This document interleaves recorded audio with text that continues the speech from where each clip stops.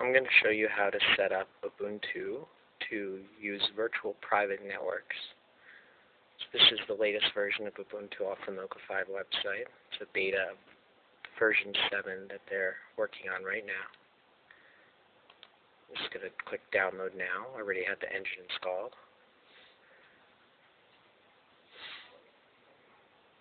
So now you can see, here's Ubuntu right down here. I'm just going to start it up.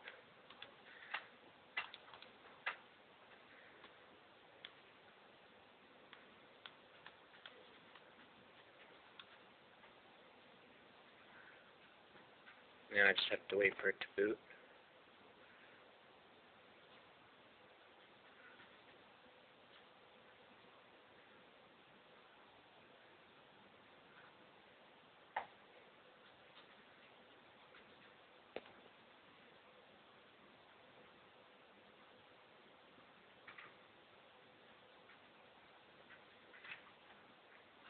So the software that I'm going to use to provide the virtual private networking is called Hamachi.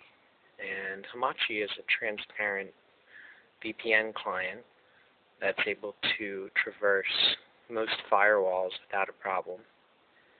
The idea is that you create a network, and you give it a name, and then you have a bunch of different clients all join that same network.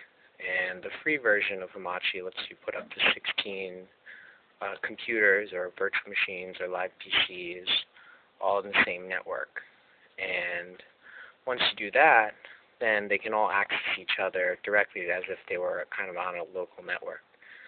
The specific GUI that I'm using to make the Hamachi interface easy to work with is called Hamachi. It's based off Python and Qt, and I installed that inside the LivePC, which is posted on the Mocha 5 public website. And you can see here that it automatically runs. It's this box here, Hamachi. So once I have it booted up, choose Connect. And it will go ahead and connect to the Hamachi network. Then I go and I click Create. Here's where I type in a network name. So I'm just going to choose the name LivePC1, and ASDF is going to be my password. Now you can see that that network has been created. So then I'm going to go and I'm going to choose Connect right on that LivePC by that network by clicking it, right-clicking it, and it'll go to green. And at that point, now I'll be able to see other people who are on that network. So now I can take another instance of this LivePC that one of my friends had, and I could go to Network Join, and I would type in LivePC 1, and it'll ask me for the password, which is ASDF.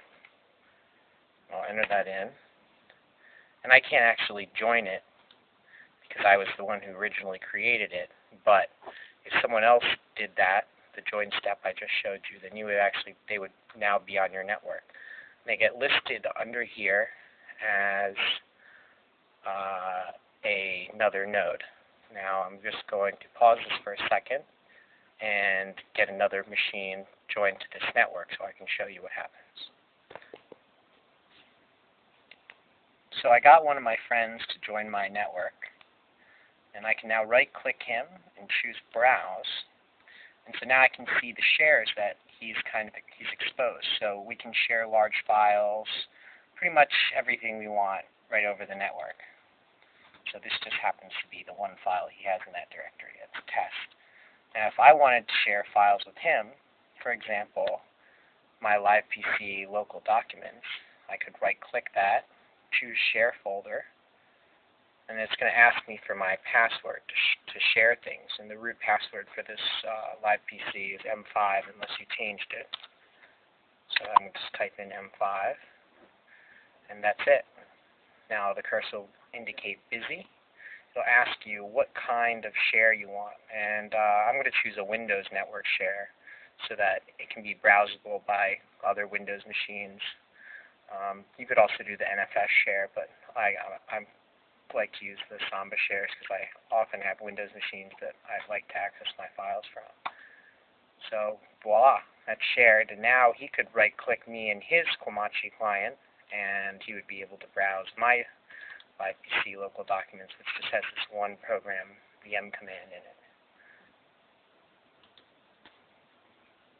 So those are the basics of using Hamachi inside the Ubuntu LivePC. Every time a new person subscribes to this LivePC and boots it up, it'll automatically create the private key for them that the Hamachi client uses, so everyone will actually have a unique identifier. Once you actually have this whole system set up, it's also a convenient way to share private web logs or private web services. You could install a web server into Ubuntu and then directly use it by the IP addresses of your friends or some other naming system so that you would be able to have real private web services and not trust your data to go out to just any schmo web server on the internet. So hope that helps you get going with the Ubuntu LivePC. Thank you.